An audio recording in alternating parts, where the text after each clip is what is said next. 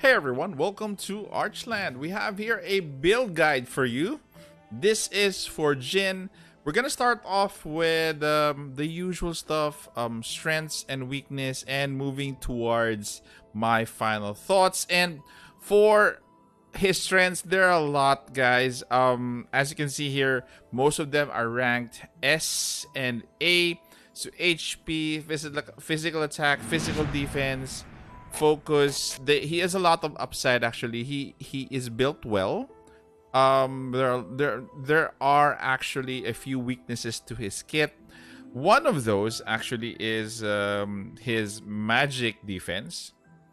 So be careful with Jin in terms of facing off magic users. He's gonna be needing a lot of help in that area. So as for that is his strength and his weakness, and we're going to his unique passive here. So unique passive is the Sword of the Silver Dragon. So when attacked, trigger first strike without a limit per turn. So when above 50% HP, increase physical attack by either 8, 10, 12, 15%. And first strike damage is increased by 20, 23, 26, 30%. And its range by 1. So not only that does he have first strike, it increases in damage when his HP is above 50. That is why we'll go to the build later, why you should need to make sure that his HP is 50. And also the range also increases. So he not only does he first strike enemies that within one tile of him, and it extends to 2 tiles from him. So again, he is that is his core basically in terms of first strike. And let us move on to his traits. Okay, this is where it gets exciting because the build for Jin is going to be only one. I'm gonna suggest only one. Let's start first with the top row. You have the top or the bottom row to prioritize. We'll start first with the top row. So the top row is giving enemies slow. Then the next one here is going to be distortion. So distortion is active skill range is going to be -1. So that's that lessens the range of your enemies and lasts for 2 turns. A bit underwhelming. Let's go to the bottom row. And why I say underwhelming, because for the bottom row, this is outright damage. Okay, so damage to a single target. But the most important skill that you will be needing, why you are going with the bottom row, now I'm telling you to go with the bottom row, is this one, this passive.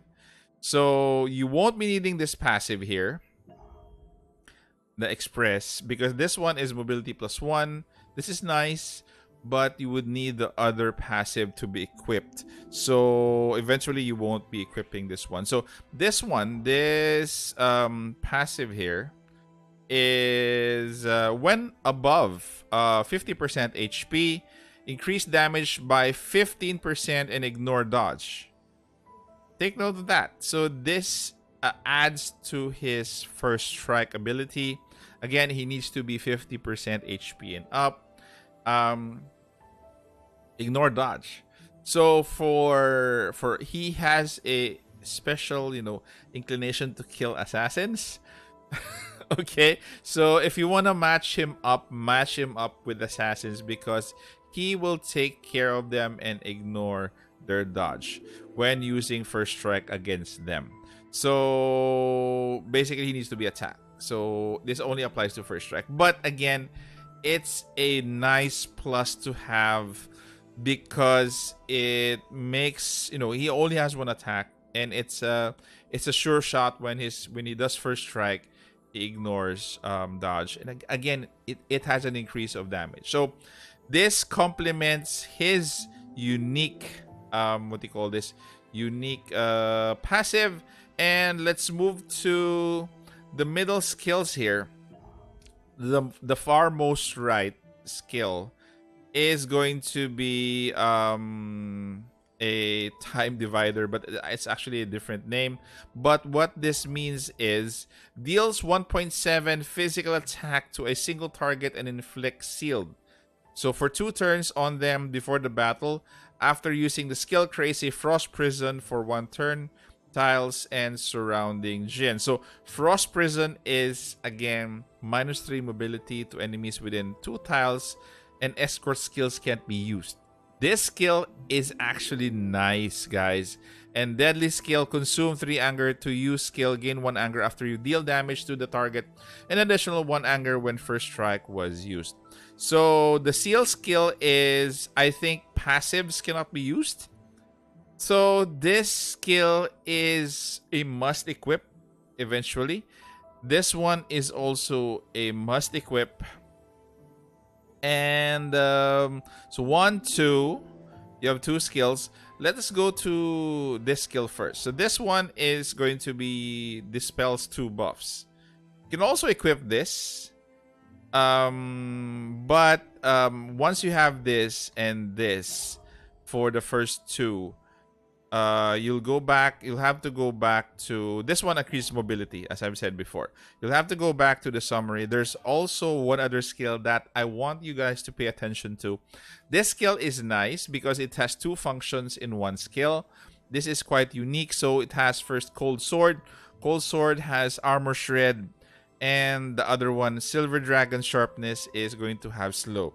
So this skill is a must equip. Then once you go back, these 2 are must equips as well, 1 and 2. So that is a must build for Jin. I won't recommend this unless if you're into really, debuffing the enemies, because this dispels buffs. This one is also underwhelming. The top row, also underwhelming. So the must equip skill for Jin would be 1, 2, and this one for the summary, the Secret of the Dragon. So that is how you build Jin. You take the bottom row because you need this, and most of them are middle skills and also the skill and the summary. That is how you're gonna be building Jin through his traits. Okay, while you are waiting for this one, this skill is actually good. It dispels 2 buffs from the target. So take note of that, guys. Those are my suggested build, and based on the traits that Jin has. So again, I'm recommending the bottom. As for his leadership is quite interesting. It's called the Shadow of Wind and Flowers. So activation condition, he has to have 2 females with him. So in his team, which is easy, increase the physical attack and physical, magic attack, physical defense, and magic defense of all allies by 10. Allies deal 10% increased damage when there is an opposite sex character within 2 tiles of them. So the concept here is that you just have to have them on a buddy system where it's male-female, and this takes effect. So what a easy leadership to have. So I'm sure you could create a buddy system there. The other team probably would be a threesome, and the other 2 would be a pair. So again, 3 for 1 team, 2 for 1 team, and this one would take effect. Again, it has to be of the opposite sex character to be triggered. So not really a bad leadership. Probably one of the best leaderships that I've seen, which is easy to pull off. Okay, so for Rune equip, you will be needing, of course, Vampire, because most of his first strike is going to depend on his HP, which should be 50% up. That is why you need a Vampire set. And the last one would be a critical rate, to give him more a higher critical rate, because again, he usually has one shot, and it's better that he has a higher critical rate for him to deal more damage. So these are my recommendations. Again, it doesn't have to be a gladiator, just need the critical rate here. And but you need the vampire full set of 4 to trigger this one, the 4 actively attacking after battle, recover 20 HP. If you don't want a critical set, you would want actually either physical penetration or physical attack. That is actually another option. Physical penetration, yep. We have here, we don't have physical attack here on my extras. You could equip another, another vampire pair, but again, here. So this one, the Holy Sword, is going to be a physical attack as well. But again, preferably it should be a crit set. Okay, so as far as unique equipment, I got his unique equipment already. So what it does, it gives him additional damage of 8%. If your HP is not less than 80, if attack, convert one buff of the pre-battle enemy before attacking and into a random debuff. So he converts a buff of an enemy to a debuff. Nice to have as well. But you will need the attack buff more for this one. But there should be a female hero within 2 compartments of him. So again, it's a funny condition to have. Jin needs to have a female companion always.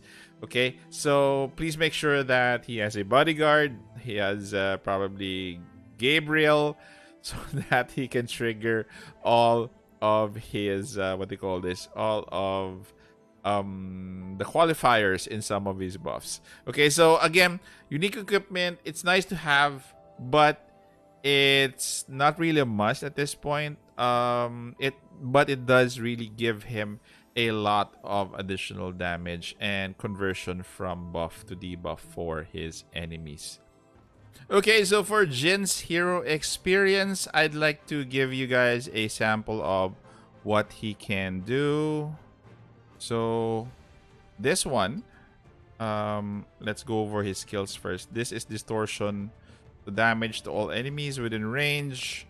He actually has a complete kit. He does not necessarily have to be a head-on hero, which which Charlotte is, but he can bring a lot to your team, versatility as well. And as you can see, once it's their turn, he can do first attack.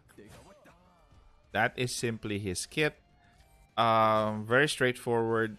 You don't really need to make him as your primary beat stick or your primary DPS. He could be your secondary DPS. That is why, if you guys still have Charlotte, I would suggest she would still be your primary DPS. He is clearly a disruptor, guys, not really a primary DPS. So there you go. So those are, the ways of using Jin. Kind of very not really straightforward in terms of the hack and slash, but he can be he can do a lot of shenanigans for your team.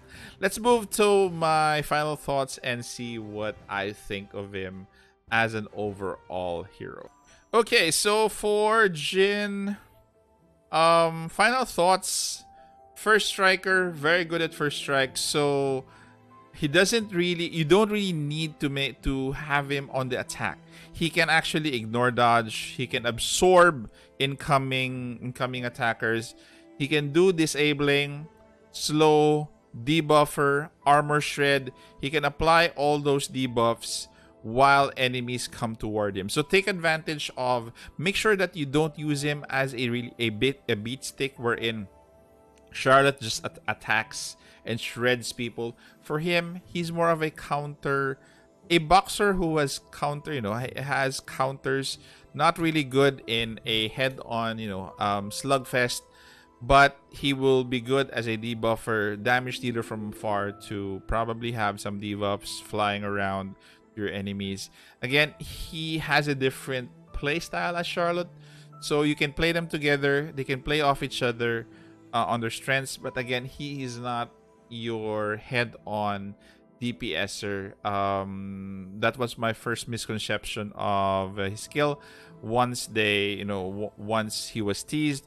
But again, interesting kit. At this point, he can, if you build him right and really lure people towards him and make him really tanky, then he could be a nice, what do you call this? Nice hero. Multiple attacks because of the first strike. But again, you have to make sure that you build him right, build him tanky, so that he can survive multiple strikes and he can dish out multiple first strikes. So that is it. Again, very good kit. Unique in a way, I think. But again, he needs a lot of tinkering for him to really excel, and you have to get accustomed to his playstyle. So again, I am suggesting the bottom row for him because there's a passive there that this passive, it's in the bottom row, so you'll need that to add to ignore dodge and to increase damage for first strike as well. So thank you very much, guys, for staying this far. Take care, stay safe. Hopefully this video helped, and this is the Warden, and I'm out of here.